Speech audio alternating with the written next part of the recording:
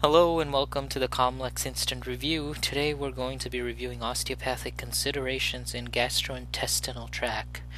The sympathetic innervation to the GI tract mainly comes between T5 and L2, so remember that.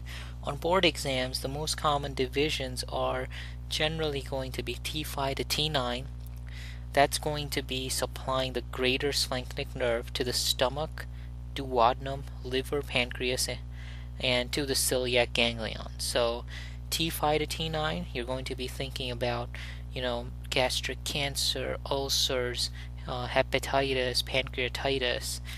Remember the celiac ganglion and the greater splanchnic nerve.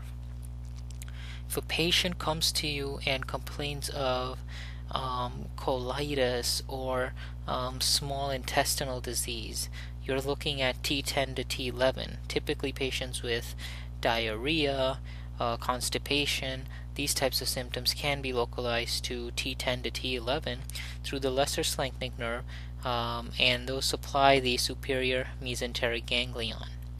T12 is via the least splanchnic nerve to the left colon to the inferior mesenteric ganglion. So patient who presents with, say, diverticulitis, okay, you're thinking about T12.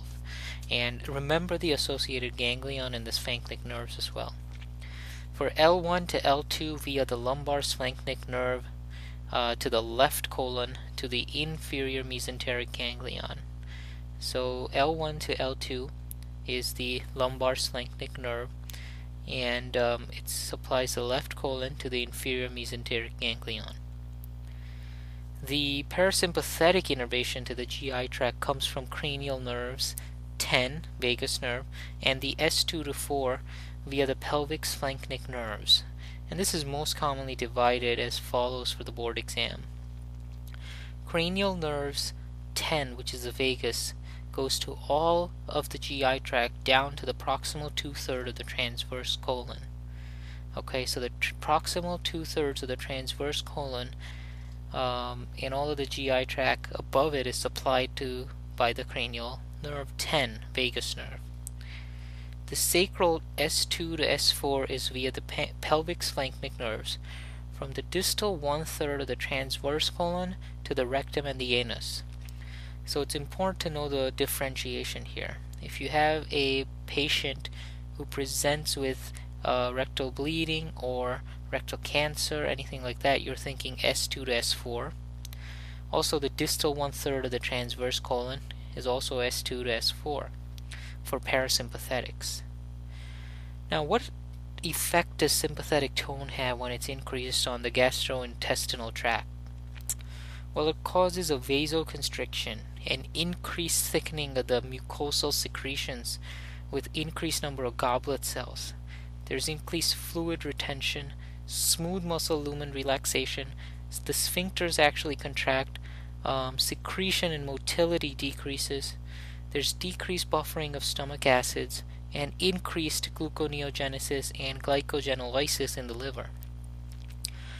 The parasympathetic tone, when increased, results in thinning of the mucosal secretions, increased amount of secretions, smooth muscle lumen contracture, sphincters relax, and there is secretion and motility which increases, and there's increased stomach acid production.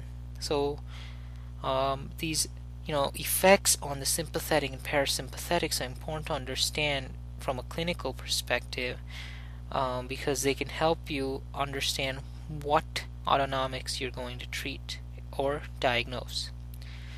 What happens if a patient comes to you and they have impaired lymph flow and venous drainage? How can this be caused? Well, decreased drainage and removal of waste products, any sort of an increased congestion, depressed immune action, and increased susceptibility to infection are all causes of impaired lymph flow. Now, in all of the previously mentioned GI problems, the common theme here is maintaining a balance between the neurophysiological and the autonomic system. And so if you keep that in mind, it's going to help you answer a lot of questions on the board exam. Also keep in mind that regarding the GI symptoms, the identifying factors, you should look for somatic dysfunctions in the cranium, that is OA and AA as well, and also the rib cage and the upper lumbar region, especially the sympathetics there. And if you do a full analysis, you'll get a lot of information. You also should consider the diaphragms, the superior thoracic aperture, which is the thoracic outlet, and the diaphragm plays an important role. And also the mesenteries, as they're important influences on the nerve, artery, veins, and lymphatics, and to the GI tract. So keep all these factors in mind as you're looking at the problem or looking at the patient when trying to determine the pathology. Type 1 Fryette's law, as we mentioned, is for group curves like scoliosis. There's opposite coupling of side bending and rotation. And generally, if there is an increase in scoliosis, then there will be significant gastrointestinal influence. So there's a relationship between the scoliosis and an increased gastrointestinal influence. For type 2 Fryette's, remember that individual intersegmental dysfunction with non-neutral and same coupling of side bending rotation is present. And the board exam questions will often point to the dysfunction here. So they may say T8, is flexed right and rotated right. And the rotation and the side bending will be to the right, which helps you determine it to be a liver-related issue. So knowing the exact direction, whether it's right or left, helps you localize the organ. And that's mainly through the Chapman's reflexes. The liver's on the right, the stomach is on the left. And that's important to know. The spleen is on the left, and the pancreas is on the right. Additionally, the midline of the sternum corresponds with the pylorus, and the iliotibial band is represented near the thighs. So the iliotibial band also has several important Chapman's points. Keep in mind that posteriorly clustered around the transverse process are posterior Chapman's points from T5 to L3, and also trigger points, which are areas of tenderness that radiate symptoms elsewhere, indicating somatic, and viscerosomatic reflexes. These are not commonly associated with GI disorders on the boards, but it's important to understand their purpose. Finally, before we end, I'd like to talk about the various osteopathic considerations that you should look into. You want to make sure that you normalize the basic mechanical strain patterns, whether it's the sacral, lumbar, thoracic, rib cage, cervical, or cranial regions, as you're looking at the board exam questions.